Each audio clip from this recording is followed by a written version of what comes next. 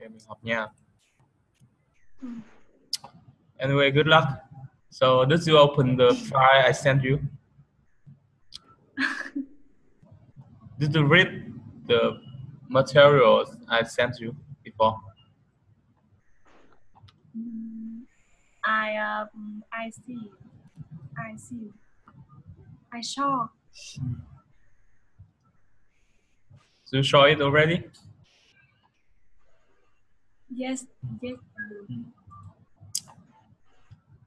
Fortunately, those materials belongs to financial section, so I think that will help you a lot. Okay, so today we're going to continue to learn lesson 15 in up-level low intermediate. So our topic is hometown. Is that right? Hometown. Okay. There's some new words. You need to check. First one is tube. Okay. Tube. Tube là bình thường mình mua các cái tuyếp, tuyếp thuốc đánh răng hay là các cái tuyếp kiểu tuyếp thuốc. Nói chung là cái gì mà nó kiểu đóng vào giống như cái lọ thuốc đánh răng ấy thì nó gọi là tuyếp. Tube. Okay. Ngoài ra thì nó còn nghĩa là cái hầm, đúng không? Cái hầm, đường hầm. Toothpaste, đúng không? Toothpaste là kem đánh răng. Underground, ground là mặt đất, đúng không? Under là bên dưới, underground là tức là dưới lòng đất. Đơn giản là dưới lòng đất. Thật ra nó ví dụ một số cái nó chỉ khi người ta nói ở một cái tình huống cụ thể đó, người ta có thể refer sang ví dụ là các cái công trình ở dưới ngầm, công trình ngầm của một số nước, người ta có các cái trung tâm thương mại hoặc là các cái tàu điện ngầm. Tunnel, đúng không? Tunnel. Âm A. Tunnel. Âm A. Tunnel là tàu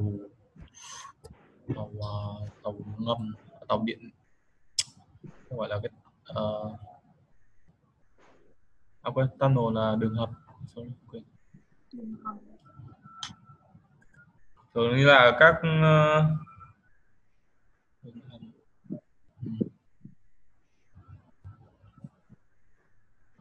one day ticket là vé rồi. One day tức là một ngày, vé trong ngày, vé một ngày, vé trong ngày. Show it to the driver. Cái gì cả? Show, đúng không? Show là đưa ra, mình đưa ra cái gì đấy mình cho họ nhìn, họ xem, đúng không? Gọi là show. Ngoài ra mình có từ show up. Show up đó là thể hiện, đúng không?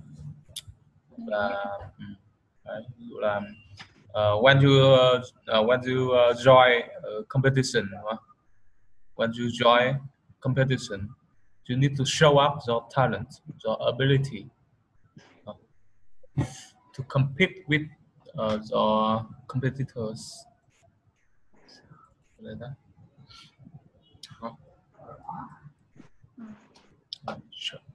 Show up. Tiếp theo người ta có từ district line. District là quận, đúng không? Quận, huyện. Line tức là cái đường. Trong bài đó district line. District line. District line giống kiểu là cái đường liên quận, đúng không? Vâng. Đường liên quận. Giống như bài trước mình có cái từ interstate, đúng không? Interstate road, đúng không? Interstate road. Từ inter tức là giao lưu, giao hòa giữa cái gì. Ví dụ là mình có từ quốc tế, đúng không? Là international. International. thì cũng bắt nguồn từ nation đúng không? Nation là quốc gia, national thì là tính từ một cái quốc gia đúng không? Xong rồi thêm từ inter trước gọi là liên quốc gia thì gọi là quốc tế đúng không? Đấy thì có từ interstate đúng không? Tương tự. Còn là đây district line thì mình hiểu là cái đường quận trong quận, đường liên quận. Hay là từ whole, whole tức là tất cả. Đó. Nó bằng với từ all. Bộ. Từ all và từ whole. Đó. Cách dùng như nhau đấy. Không, nó khác nhau một tí. Ví dụ từ whole này thì là ví dụ là đây nó bằng với từ full này, complete này. Đấy, hoặc là một từ nữa là từ entire. Entire cũng là toàn bộ. Whole tức là toàn.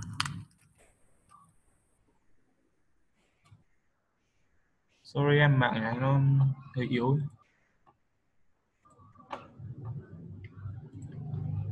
Có mấy từ này từ entire này bằng từ whole này. Ví dụ mình nói là in my whole life, trong toàn bộ cái cuộc đời của tôi, in my whole life, hoặc là in my entire life.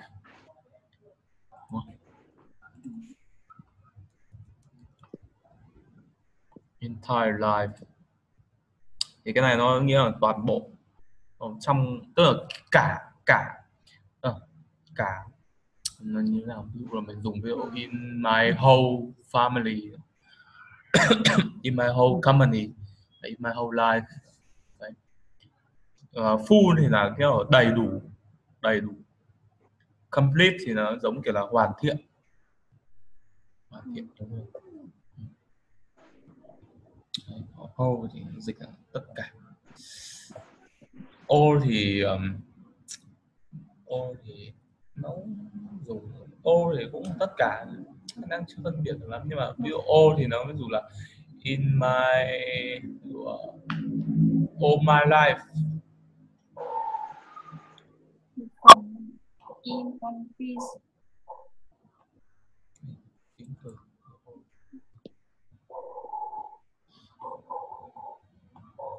Từ all này nó không phải là một tính từ.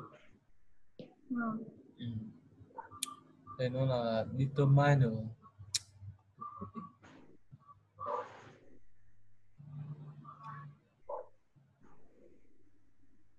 Thường nó sẽ đi trước một cái danh từ số nhiều đúng không? Danh từ dạng số nhiều. Thường nó đi trước một dạng tất cả đúng không? Nên là nó có thể đứng trước danh từ được, hoặc một cụm danh từ được. Đấy, còn từ whole với từ entire thì nó làm tính từ, thì nó phải đứng ở trong một cụm danh từ. Đúng không?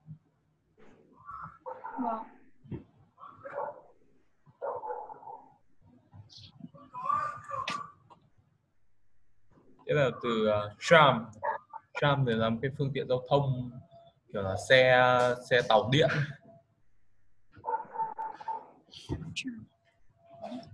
Section thì giống là từ area, khu vực đúng không? Với khu vực hay một cái lĩnh vực nào đấy đúng không? Thì mình đều có thể dùng được section hoặc là area đúng không? Hoặc là section area. Ví dụ mình hoặc là field. Ví dụ mình nói là cái khu vực này đúng không? This area, this field, this section đều nghĩa giống nhau. Ví dụ khi mình nói về ví dụ là cái lĩnh vực khoa học này, hay là cái lĩnh vực kỹ thuật này thì mình nói là cũng dùng những từ này được. Ví dụ là this technical section, this technical area, this technical field thì đều dùng được. Nó mang tính cả nghĩa bóng và nghĩa đen.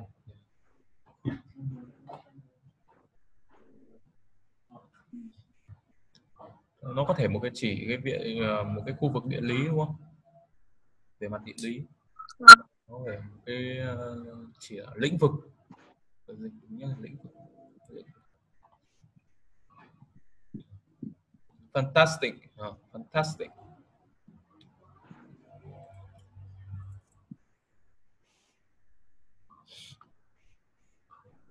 Từ đồng nghĩa với từ great, brilliant, amazing.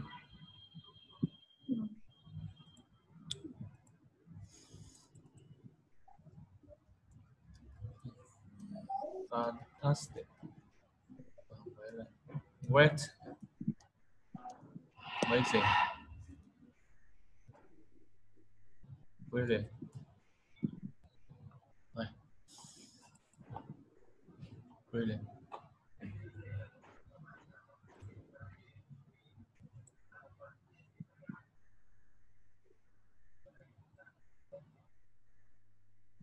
Yeah. Ok. Đấy là trong bài thì không có nhiều cái gì khó lắm, anh thấy cũng bình thường.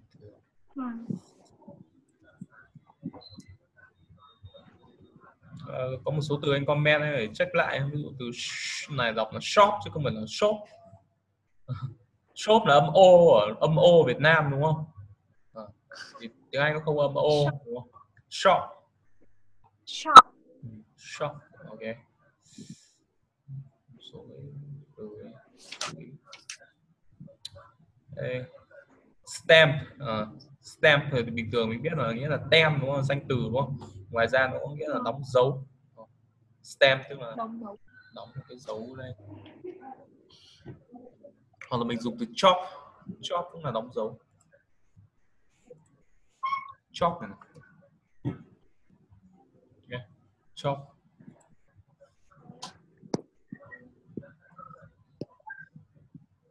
Chop. Chop. Chop là thái nhỏ.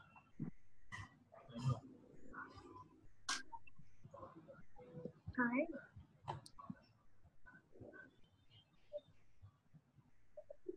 Đây này, tức là hit somebody something with a shot, downward shock or blow. Cái này nó cũng dùng nó nghĩa là kiểu đóng dấu. Chop. Chop kiểu đóng dấu ấy. Chop. Chop nghĩa là thái nhỏ.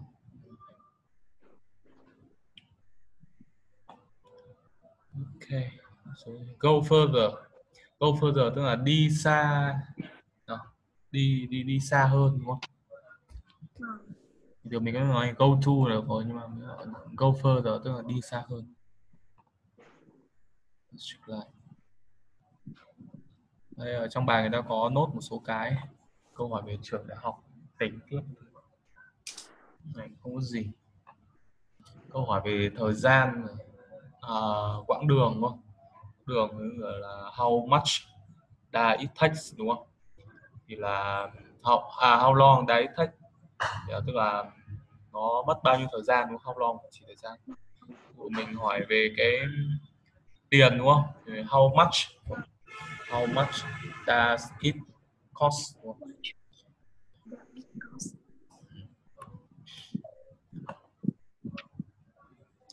Từ about là khoảng đúng không? Đấy. Ngoài từ about thì mình có thể dùng từ approximately.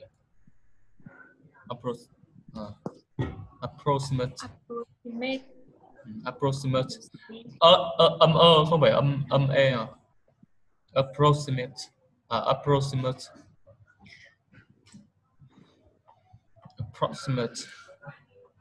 Rồi hơi khó đọc đi. Nghĩa là khoảng.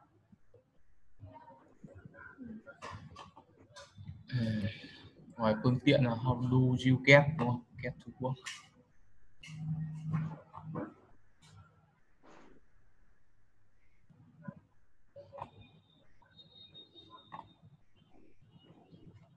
Rồi, không có gì lắm. Okay, we have some question here, so we will practice in pair. I will ask you, you answer. Okay, so first question: does anyone famous come from your hometown?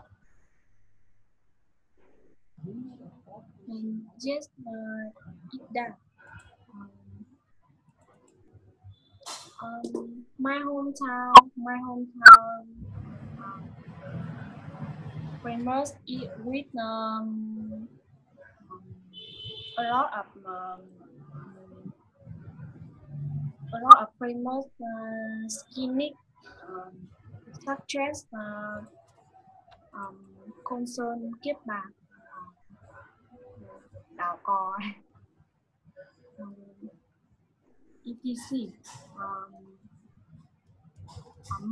Moreover, No. Sorry. Câu hỏi là hỏi về anyone mà. Tức là có ai không? Có ai nổi tiếng đến từ cái vùng quê của em không? Chứ không phải hỏi là any place.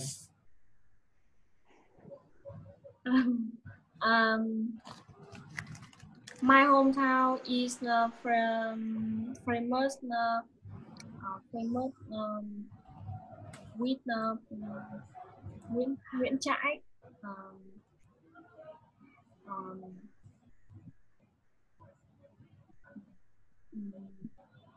It has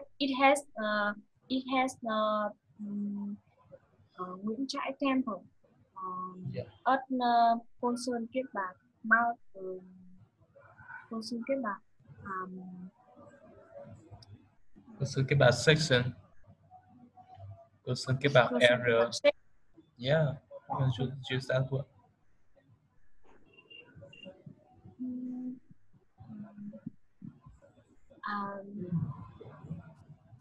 It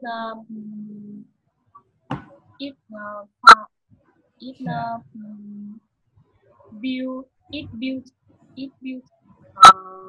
to remember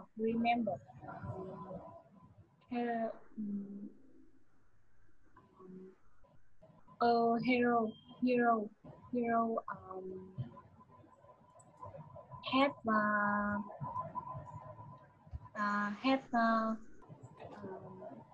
have Việt Nam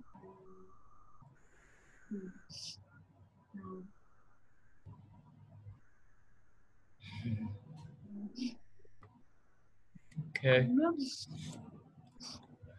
Rồi nếu mà chọn thì chọn cái nhân vật nó đơn giản hơn đúng không? Còn là người nào mà mình biết từ vựng về cái mảng đấy, nói về cái ông đấy thì hơi khó đúng không?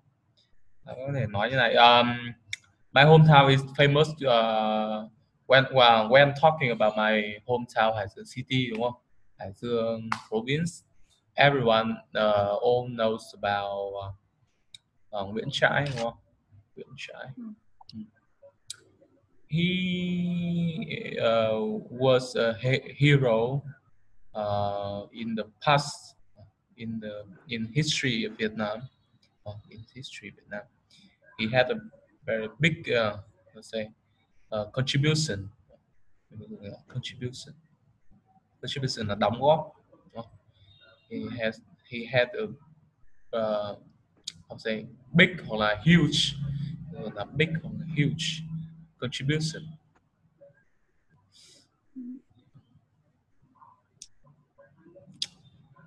Trái thời nào chả nhớ.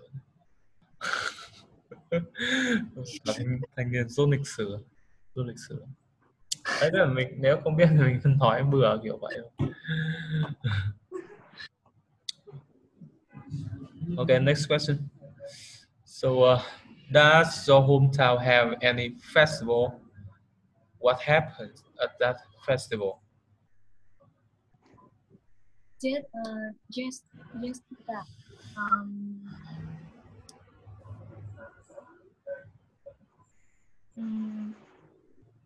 In the near year, my hometown has lychee festival. Lychee festival.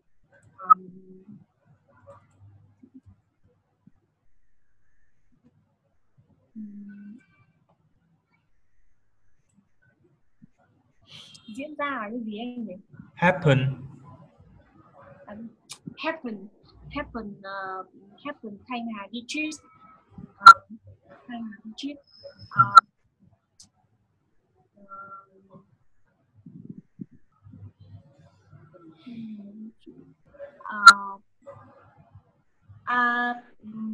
I think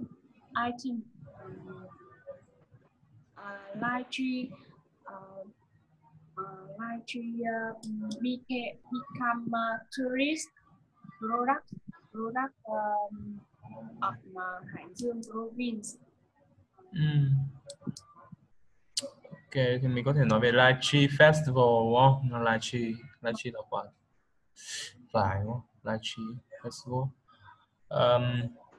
Mình có thể dùng là cái chỗ happens đấy thì mình có thể là nói là this festival is organized. Mình dùng từ tổ chức organized đúng không? Chuyển sang thì quá khứ, chuyển bị động is organized in Thanh Hà district. Mình không nên nói là nó trở thành một cái tourist product, sản phẩm du lịch tourism. Tourist là khách du lịch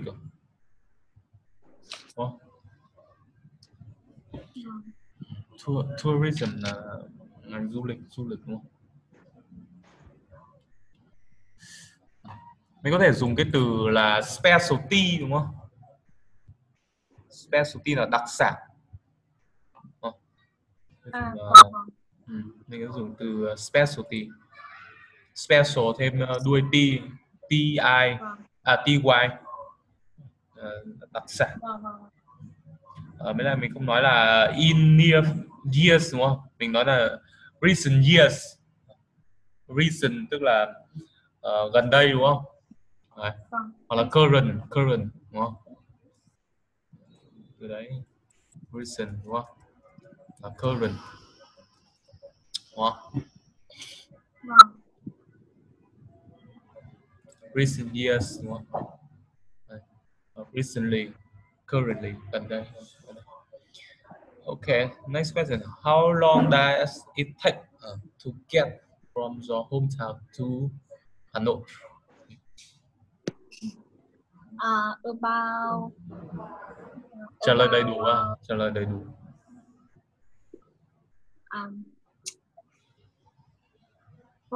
From Hà Nội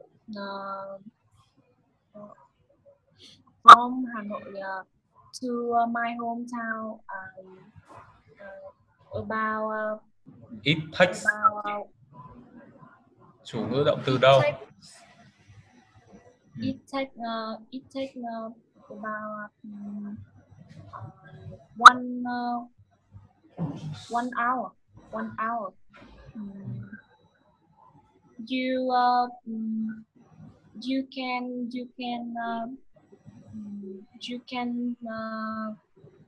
You can go by bus or train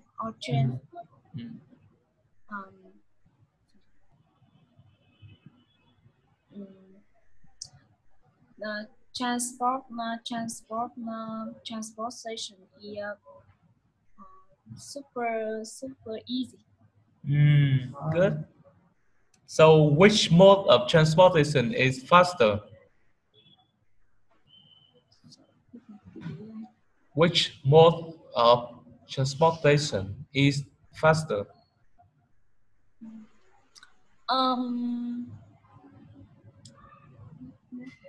The most of transportation faster. Faster là dạng so sánh hơn của từ fast, nhanh hơn. Which mode of transportation? Most of transportation là phương tiện nào, loại phương tiện nào, đúng không? Anh đang hỏi là cái loại phương tiện nào thì nhanh hơn giữa hai cái em nói bus và train. Between bus and train, which mode of transportation is faster?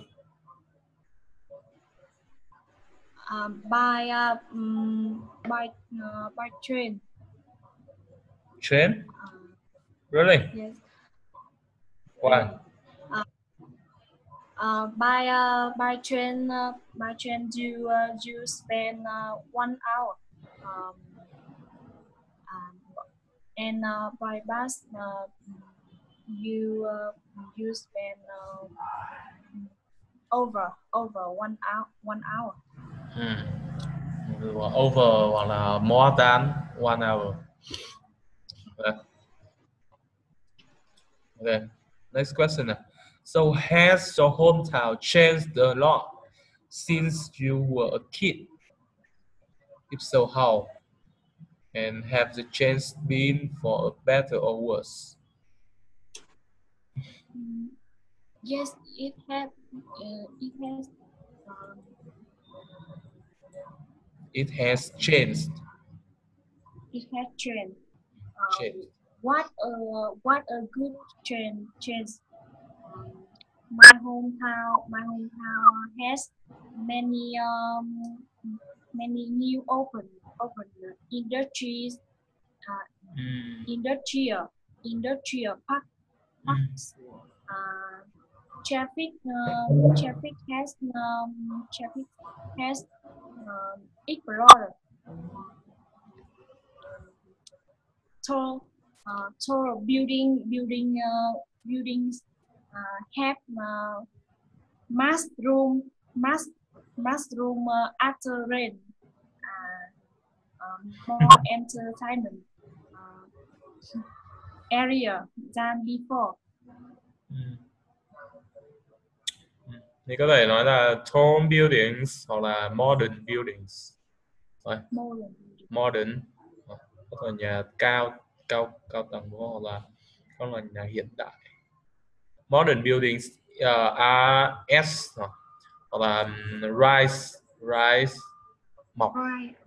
Rise as mushroom after rain đúng không? Very good.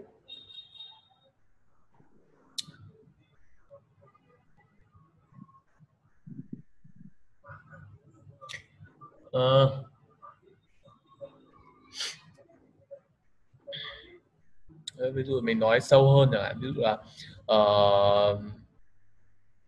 yes, it has, đúng không?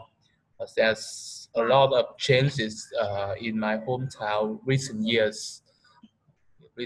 There are a lot. There are quite few là nhiều, quite few industrial parks newly opened. These kind of parks created a lot of works for local people and boost economic development. Dùng thêm một số từ mình muốn là increase đúng không? Increase, boost, nâng cao, đẩy cái economic development, đúng không? Phát triển kinh tế, đúng không?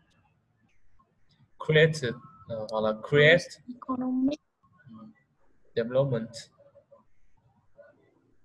là create plenty of jobs, plenty of works, plenty of jobs for local people.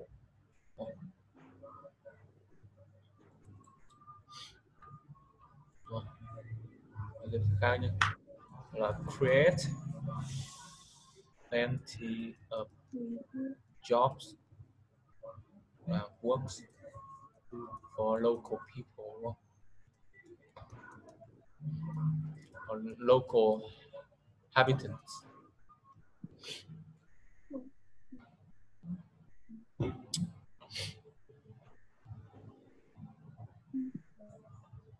Habitant đúng không? Kiểu là công dân, cái người địa phương, local people.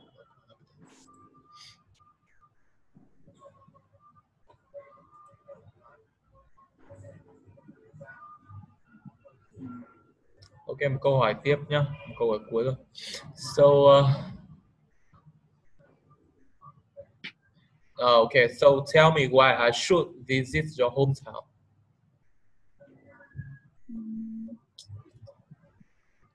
Firstly, my hometown has a lot of unique, unique, has a lot of beautiful, unique, such as Ponson Kibat area.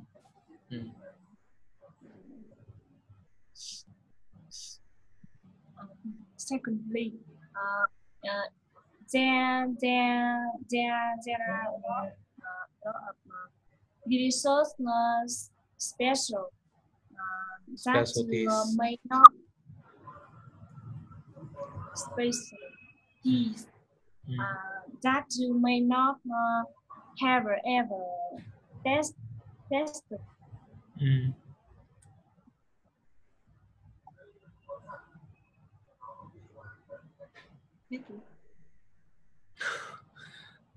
Câu cuối thì mày có thể dùng là tested before đúng không?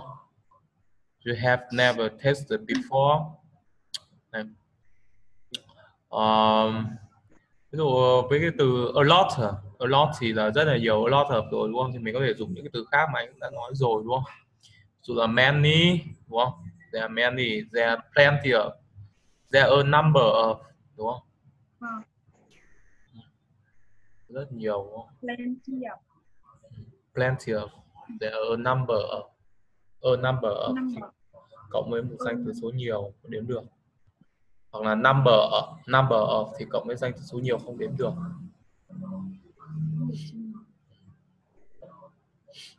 Ok, thì đấy sửa một chút thôi.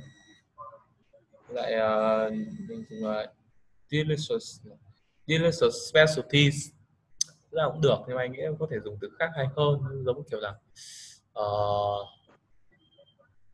kiểu là unforgettable là.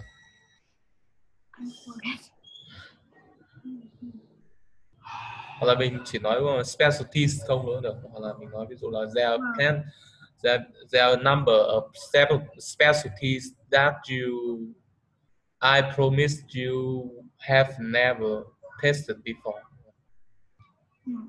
I promise, I guess, đúng không? I think. Thêm cái kiểu suy nghĩ kiến chủ quan mình nghe câu nó hay hơn.